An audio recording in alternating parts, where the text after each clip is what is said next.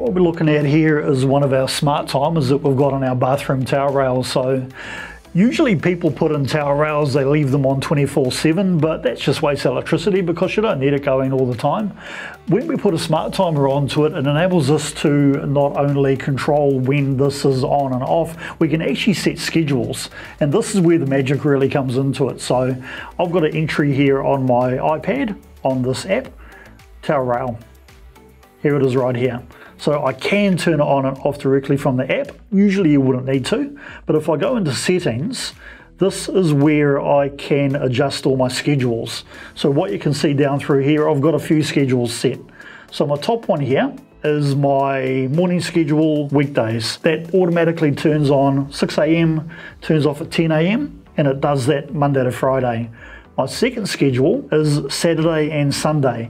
Turns on at 7, turns off at 12. That is assuming that you get out of bed a little bit later and you've got a schedule set for that. This third entry here is assuming that somebody may have a shower in the afternoons. Turns on at 5 at night, turns off at 8 PM at night, and it does that 7 days a week.